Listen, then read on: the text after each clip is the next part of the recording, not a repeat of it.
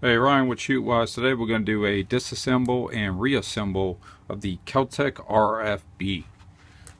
This is a 308 bolt-up firearm. I'm going to disassemble, put it back together. First thing we're going to do is make sure the gun's unloaded. So we're going to lock the bolt back, remove the magazine. Alright, now round the chamber. Now we're going to allow the bolt to go back forward.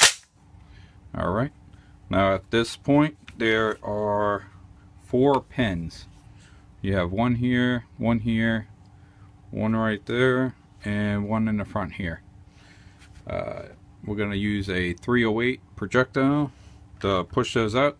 You can use a Glock tool, screwdriver, punch, whatever's handier. So we're going to push those forward.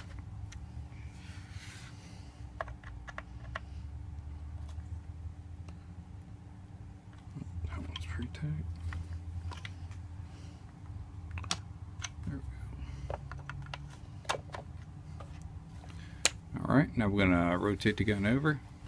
As you can see, the pins are starting to come out at this point. Now we're just going to pull them the rest of the way. They're going to lock into place.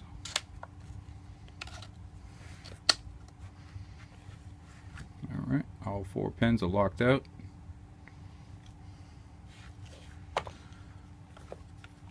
Now we're going to rotate the polymer section of the firearm out. You just got to move it around a little bit. Now the tricky part is the hammer's back here in this section, and you got to rotate that out. So I find it's easier to start from the front to rotate it outward.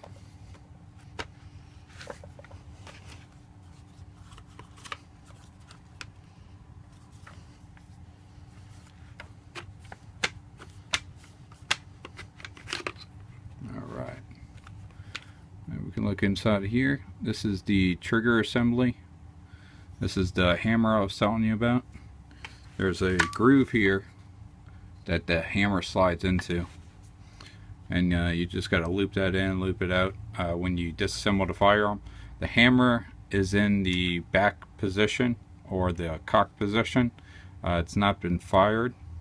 That's the way you're going to want to have that when you disassemble and reassemble the firearm. Alright, I'm going to move to the barrel slash action slash bolt carrier. This is going to be 3 major parts here that's going to come apart. So first we're going to slide the barrel out. This is the cheek piece that you rest your cheek on while you're firing the firearm.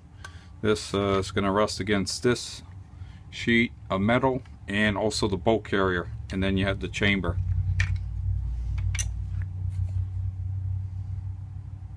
This is where the takedown pins go on the 2 in the rear, and then you got 2 on the forearm, which those are going to go right here, the front, and that's a lug on the barrel there.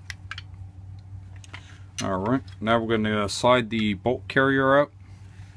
You're going to want to remove the charging handle at this point. That's just tension held in by this little spring-loaded sheet metal piece here. Alright, now at this point the bolt carrier is going to slide backwards. That's going to be out of the barrel action.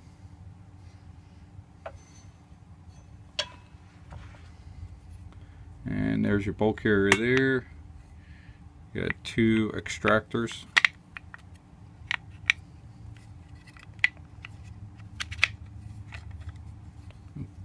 Two extractors on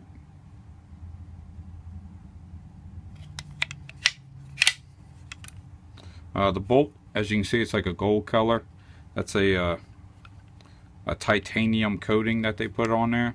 It makes it easier to clean, and also makes the bolt stronger. Alright, and here's your barrel and your action. You notice this little tray right here, or bent piece of sheet metal that's on top. That's actually the track that the empty casings ride in, and then they'll come all the way up to the front here, and they're going to slide out. That's your piston right here. It's adjustable. You just rotate it. You can use a projectile. Just insert it and rotate.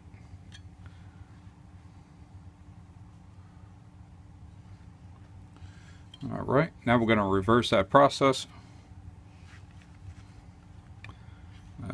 We're going to take the bolt carrier here. Notice that there's some grooves on the bolt carrier right here. There's also a groove cut into the action. Let's see if I can get the camera in focus here.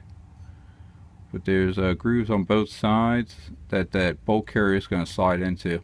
Want to make sure you line that up when you slide it back on.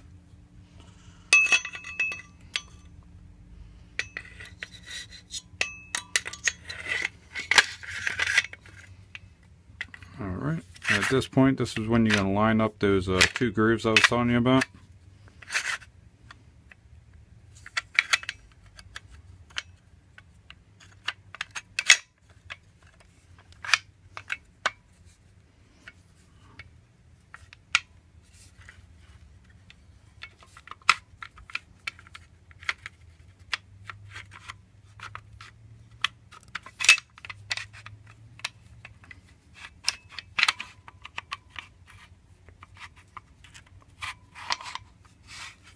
Alright, now they're lined up. Might be able to see better right here. Alright, so the action is back together. You got the bolt and you have the barrel and the action there. Now we're going to put the rear part or the stock back on.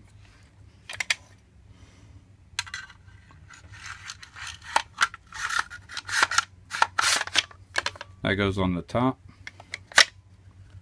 It slides down, lines up with these holes here. Alright, this is your charging handle. Now if you're left-handed, you put it on the opposite side, or if you're right-handed, you just put it back on your left side. And that just snaps right in.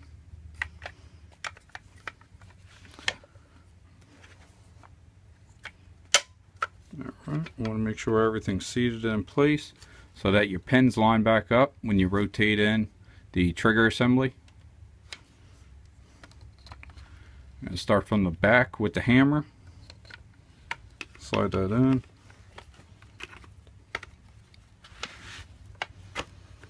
Alright, you're going to start pushing everything down slowly.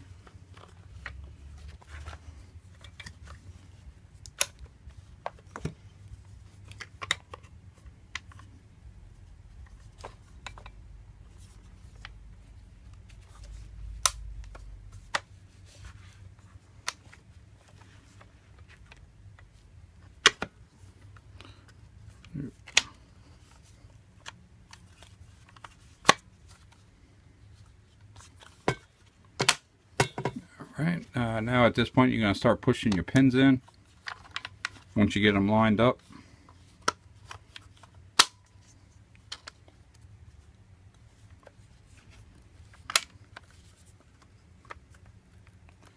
You might have to push down on the barrel and the stock to get things to start to line up.